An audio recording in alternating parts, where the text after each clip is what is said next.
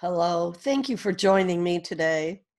We're reading through A Course in Miracles, the daily lessons, and today we're going to be reading the focus lesson, What is the Holy Spirit? So we're in between lessons 280 and 281, and this is this focus lesson, What is the Holy Spirit? The Holy Spirit mediates between illusions and the truth. Since he must bridge the gap between reality and dreams, perception leads to knowledge through the grace that God has given him to be his gift to everyone who turns to him for truth. Across the bridge that he provides are dreams all carried to the truth, to be dispelled before the light of knowledge. There are sights and sounds forever laid aside, and where they were perceived before, forgiveness has made possible perception's tranquil end. The goal the Holy Spirit's teaching sets is just this end of dreams.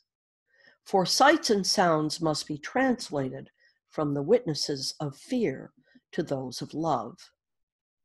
And when this is entirely accomplished, learning has achieved the only goal it has in truth.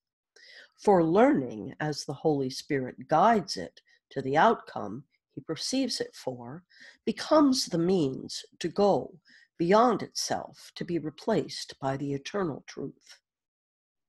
If you but knew how much your Father yearns to have you recognize your sinlessness, you would not let his voice appeal in vain, nor turn away from his replacement for the fearful images and dreams you made.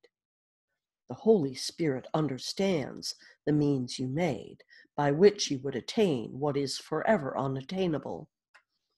And if you offer them to him, he will employ the means you made for exile, to restore your mind to where it truly is at home.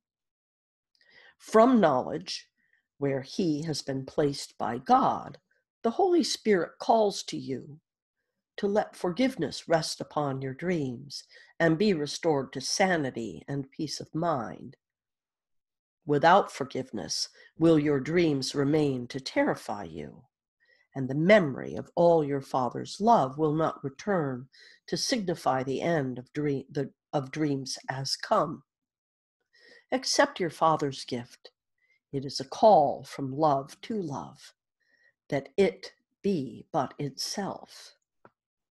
The Holy Spirit is his gift, by which the quietness of heaven is restored to God's beloved Son. Would you refuse to take the function of completing God when all he wills is that you be complete? It's a great lesson. So as you work with it today, I think the first line is really critical to hold. The Holy Spirit mediates between illusions and the truth. It's the bridge between them. So I hope you have a great day with this today, and we'll supplement this again with lesson 181 in just a minute.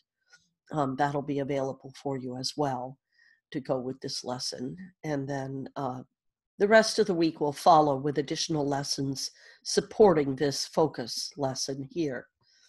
If you need additional support, you can reach out to me, message me through Facebook or through SoundCloud, YouTube, or you can message me on our website, lindalamp.com or lindalamp.shop. Or text me at 907-351-3003. Thanks so much for joining me today, and I'll hope to see you tomorrow for the next lesson. Namaste and much love.